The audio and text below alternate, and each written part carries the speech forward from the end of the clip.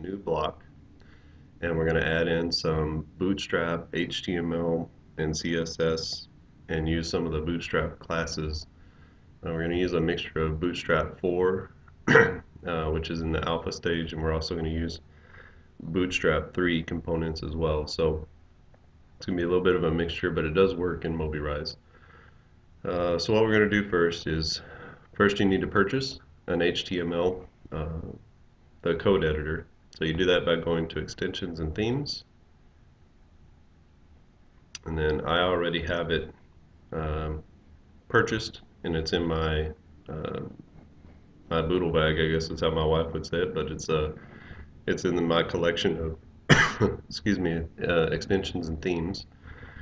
Now you would see a little pay button here, so you just pay and go through the process of paying for that, and once it's in, then you have access to the HTML block both here, where you can edit the code of a particular block that you've already established, or if you go all the way to the bottom, you can see that you can actually drag in a full HTML block, which is what we're going to do today. So let's find a good spot for it. And let's see, this looks like as good a spot as any. Now once you have this in here, all you have to do is click up here to edit the code, or it says click to show the code editor.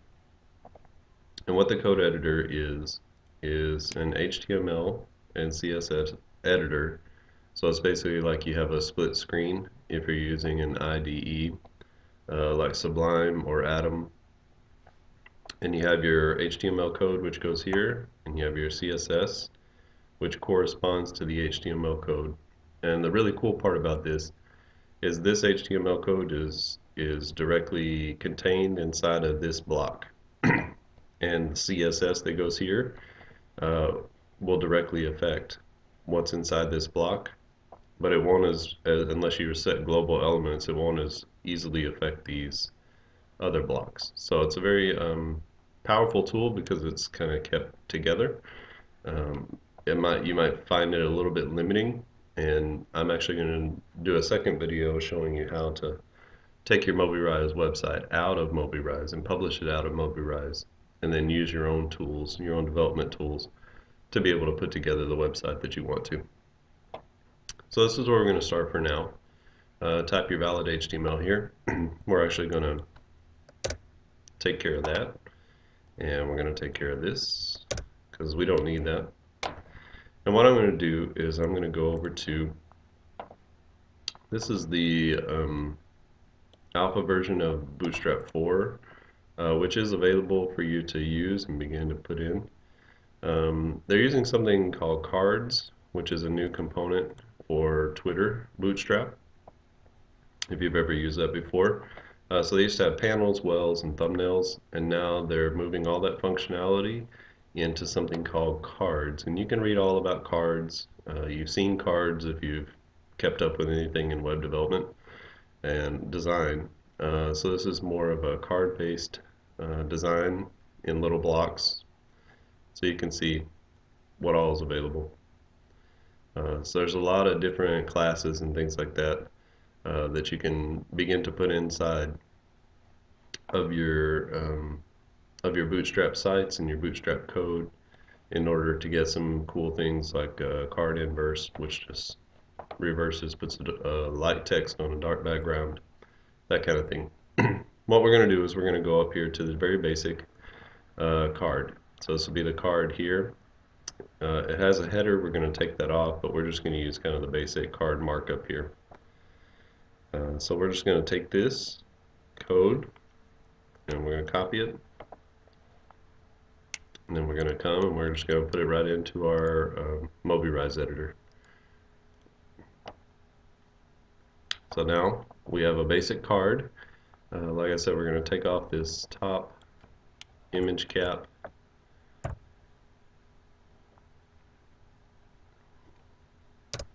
move it over. Okay, so now we have a card, and in here we have a few options. We can cancel and close, and if we do that, it says, do you want to close it? The changes will not be saved. No, we don't want to do that. We can save and close it, or we can preview. Now the preview button is a little bit weird because if you roll off of it, I'll show you. So you can preview it. So now you can see up here, we have our card title and our text and our button. Now if I move off of the preview button, then it brings the thing back. So you click it and you just leave it, and then you can get a brief preview of it. If you click preview again, then it pulls out your editor. If you want to be able to test it and roll over the buttons and all that kind of stuff, then you need to save and close. And then now, here's our block right here that we put in. And you can see there's a button here, there's a card title, and a little bit of card text. So what we want to do is we want to make this a little bit neater and nicer. So I'm going to add a section here with an ID of cards, and then I'm going to use a bootstrap class here that's called container fluid. What that does is gives us a nice full width container. I'm going to close out this section, and then inside there I'm actually going to create a bootstrap row, and then we're going to make a 3-column layout with one card in each column. So that's how we're going to do this layout in the end. So let's go class equals row, and we'll close that div. And then let's go ahead and do another div, and so this is going to be class equals column. We're going to do small. So at extra small, at a phone layout, it should stack, but from kind of a large phone all the way up to desktop, it should have a 3 across layout for our cards. So we'll do small 4. So that means one column takes up 4 of the 12 available columns. Close that in a div. And what we're going to do is we're just going to pick up everything from here that's our card, and we're going to cut it, and we're going to paste it in side of here. And just like most IEDs, I'm just going to hit tab and clean up the code a little bit. So there we go. So we have our section. It's called cards. And it's a container fluid. We have a row, and we have our first card here. It's going to take up 4 of our 12, so it'll be 1/3 block. And so what we need to do is we need to, since we have section, ID, and then div, so we need to pick up this and go down to here, and we're going to do this 3 times. So inside the row we're going to have 3 columns. And so let's just copy. Actually, let's do I like to do this just as a matter of code. So end card 1. This helps me to stay focused on the different cards, what's what. So we're going to copy this, and we're going to come down, and we're going to paste once, twice. We'll just change these. So now we have, now we have 3 cards. So we have card number 1, 2, and 3. And so let's take a preview here. You can see now we have our 3 cards. They have a card title, and they have the card text and the button. So that's exactly what we want. And so we can go ahead and save and close that.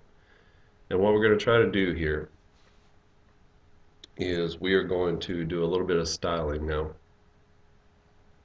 And we're going to add, we're going to center align all this text and the buttons. We're also going to add a glyph icon right up here, and we're going to put a circle around it.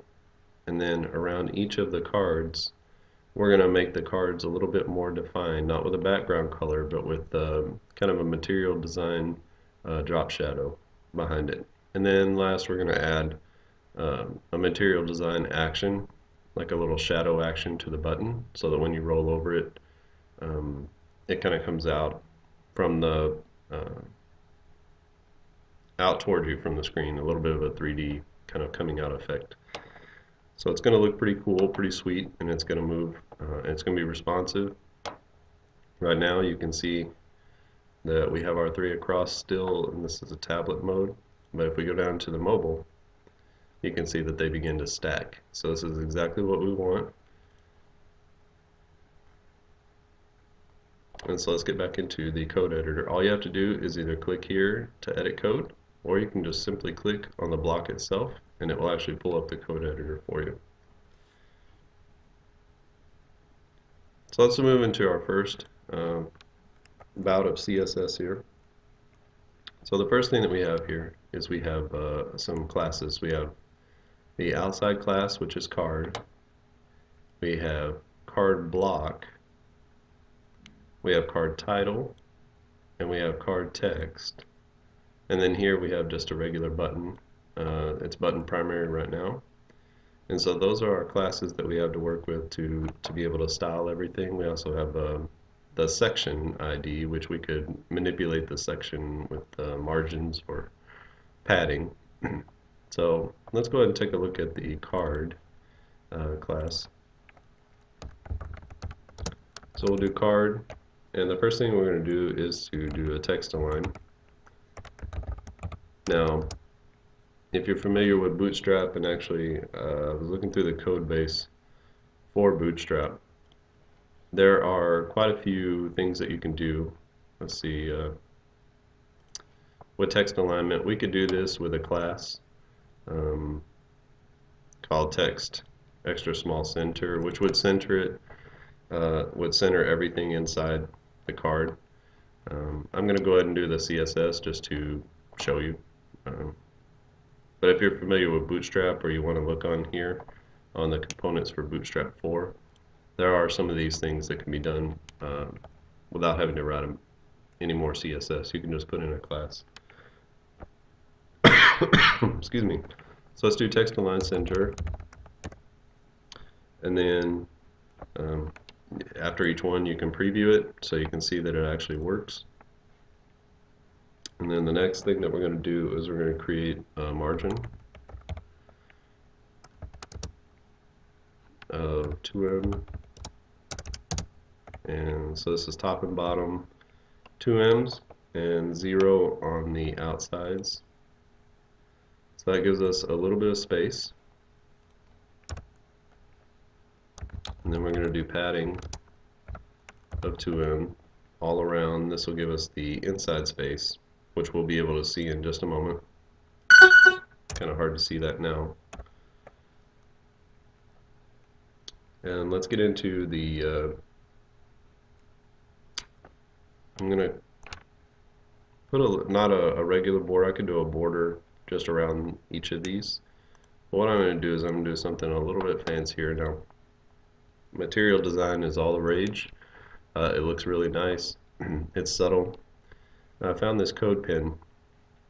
It actually has some material design shadows on it, and by S.D. Thornton, Samuel Thornton. It's called Material Design Box Shadows. So if you want to look that up, it's really nice. It gives you the CSS here for this is card 1, 2, 3, 4, 5, and 6. So you have them all here. And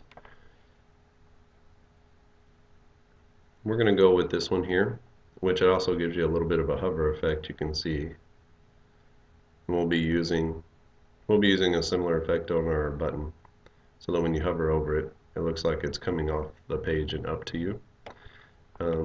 So this is card 1. There's card 1 and then card hover. This is card here, goes with this one here. So let's go ahead and take card 1, and I just want the box shadow effect, so I'm just going to copy that. And I'm going to I'm going to paste it in right here, and then now you'll see when we preview we have our just a very subtle little box shadow effect, just to pull it off the page a little bit to let you know there's something a little bit different here. So I like that. And then we'll go down, and the next part is going to be a border radius. Won't be quite as pronounced here, but it'll look nice. It's a little bit of a rounded border. It's a little bit difficult to see on here, but if you can look in here, you can see there's a bit of a rounded border right here. So just a little bit softer.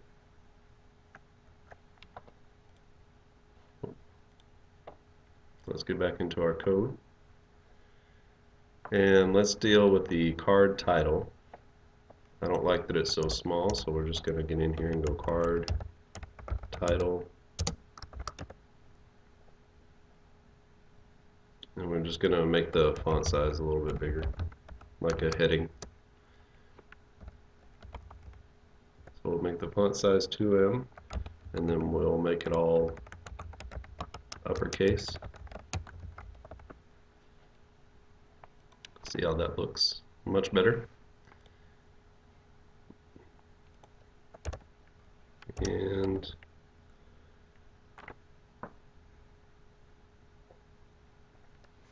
I think at this point we'll deal with the card paragraph. Right now it feels a little bit too much for me. So we're going to set the line height at 2. And we're also going to give it some margin on the top and bottom, 2M and 0 on the sides. It should, yeah, so it kind of spaces it out a little bit, gives us some breathing room, a little bit of white space. And then I also want to style the button. So I'm actually going to do a text transform on the button. I like the uppercase look generally, especially for things that you want to show people, like calls to action. Let's see. Oh, not just button, but it's a BTN as a class. So you have to make sure that you put the class in there. So we transform that, and then lastly, let's look at our button hover. I told you that we would give a little material design hover to the button. So we have our button class, and then hover, and we're actually just going to give it, let's go in and give it a different box shadow than we gave the other. So let's do a little bit more pronounced. So we'll do this second one, that's card number 2. So we'll copy this box shadow, and then we'll put it in here. So now when we preview, well actually we won't be able to preview because once you come off of the preview it'll bring your code editor back. So let's save it and close, and then now you can see there's just a little underneath, there's just a little hint of a shadow that just comes up nice and subtle, but it allows that button to really pop off the page. So now we have our basic card here. This looks okay to me. And the last thing that we're going to add is a glyph icon, which if I go back to getbootstrap.com/components, you'll see the glyph icons here. And these are just icons that you can use for your web designs. Once you have connected up to the Bootstrap CDN, you have access to these icons. And this is how we use it. So we grab this, and we just copy it. And then what I want to do is I want to put it up here, and I'm going to give it some space. We're also going to give it a round border around the icon. So what we have to do is come back to our HTML, and in between card and card block, that's where we need to put it. So this part here from the title down around is called the card block, and then card is the outside border. So we want it in between those. So that's where we're going to put it. And we just need to paste. Pull it out. One of the things you can do is you can make your code editor wider. Excuse me. So that you get a little better sense of everything. It's not going to play nice, but we can put it there. And right now we have a search, which is fine, but we're going to have to add a couple more icons here. So let's put in the rest.